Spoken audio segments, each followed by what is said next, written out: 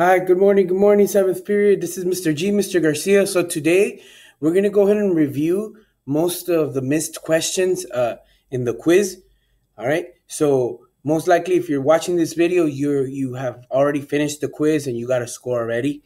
All right. So here we go. So what I want you to do is remember I told you last week that I needed you guys to make sure that you guys got a notebook. So make sure you guys get out your notebook now. Okay, and this is going to be your first page that you're going to use out of that notebook. Okay, so you're going to go to page number one, and you're going to, it's going to look something like this. So what I want you to do is, I want you to, you already have this line right here. See this one? Now I want you to do another line this way. So you're going to do another line this way like this. Okay? So you're going to have this line and that line. So it's going to look like mine. And then, now if you don't have a notebook, just get a regular piece of paper. Just get a regular blank piece of paper. It's fine. And you're going to make the lines just like that. Okay? Then what you're going to do is you're going to go ahead and put your name up here. Let me zoom in. So you're going to put your name and then the period, which is period 7. So make sure you put your name and period 7. Okay?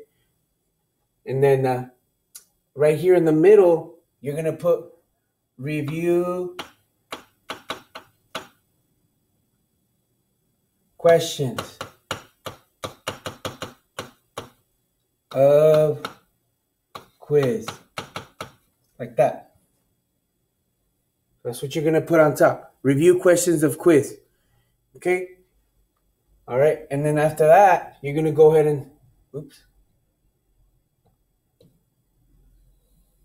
So it's going to look like that for now. Okay. And then right here, once we start doing the questions, you're going to do them all right here. Okay? All right. So I'll show you guys here shortly. Okay? We're going to go ahead and start with number 2. Okay. All right. So here's question number 2. Okay. This is one of the ones that was missed a lot. Which is larger, 1/2 or 1/4? 1/2 or 1/4? So on your paper, you're going to write this. Okay, let me show you. So which is greater, 1/2 or 1/4? So we put a little circle there. Okay, so we have to use the alligator. Remember the alligator teeth? Remember that? So if you know what 1/2 is 0.5 and you know 1/4 is 0.25, then you know that this is larger than that. Okay, this 1/2 is larger than 1/4. If you don't know that, another way to show it is like this. You make the bottom number, the denominator, the same as this denominator. So how do you get from 2 to 4? You multiply it times 2, right? So multiply this guy times 2, and what you do to the bottom, you do to the top. So this becomes 2 over 4, and this becomes 1 over 4. Now, since the denominators are the same now you know that this is bigger than that because look at the 2. So it goes that way. Okay, that's your answer for number 2. So this is how you're going to do these, okay? So when I go over the answers, you're going to write them on here like this. Okay, let's keep going. Okay, so here's number 8. This one was also missed a lot. So this one says 2/3 plus 5/3 in simplest form. 2/3 plus 5/3 in simplest form. Okay, here we go. All right, here's number 8. 5/3 plus 2/3. So the common denominator is the same. So on the bottom, it still stays the same. On the top, it's 7. 7 over 3. Okay, now to change it to a mixed number, okay, because you saw a mixed number as the answer, right? So it's, how many times does 3 go into 7? It could go in 1 time, that's 3. It could go in 2 times, that's 6. It can't go in 3 times because it's 9, it'll go over. So 3 goes into 7 2 times. So it's 2. Okay. 2. And there's 1 remainder. So it's 2 and 1/3. There's your answer. Now, if you want to check your answer, remember, to check your answer, you do 2 times 3 plus 1. So this becomes 2 times 3 is 6 plus 1 is 7. 7 over 3. So this is your answer right here.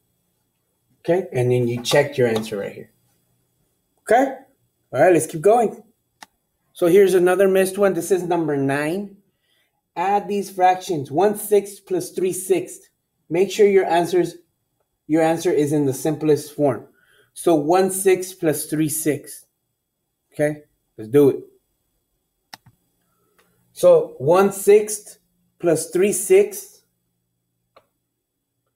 So the bottom stays the same and the top is 4. Now, can we simplify this? Yes.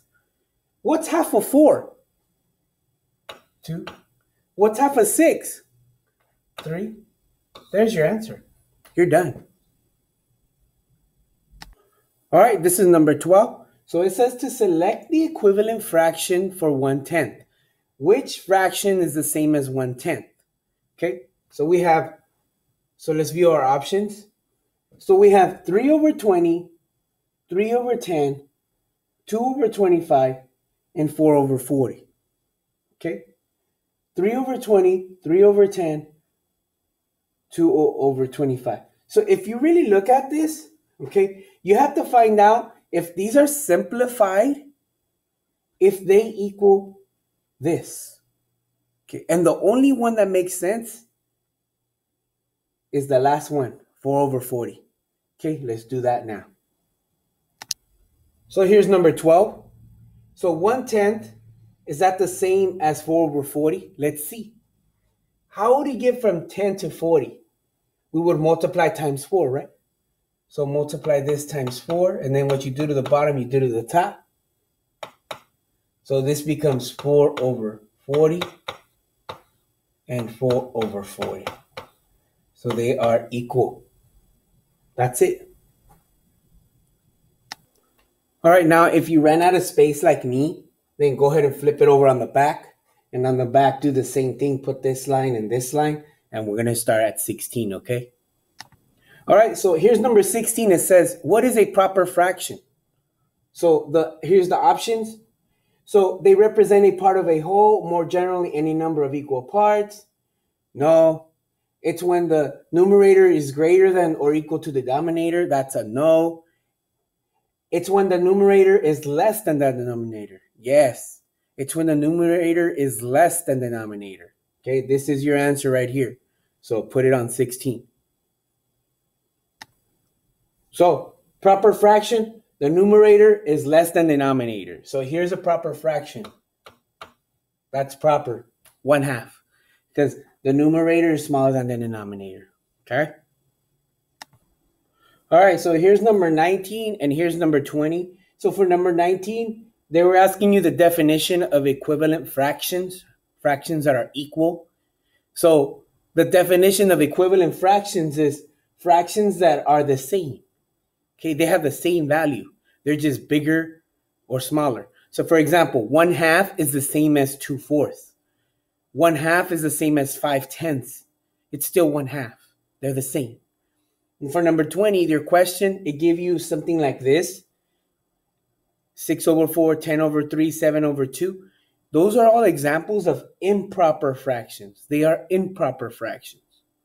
Okay, so make sure you guys get all these down. Okay, write all this down on your paper. So whether you're using a paper like this or if you're using your page 1 of your notebook. Okay, all right. So make sure you do your paper like this. If you have to use the back, do it. If you write pretty small and you can fit everything in the front, good. You're going to take a picture of this and you're going to put it in the correct slide. All right, guys, let me know if you have questions. All right, you have a good one.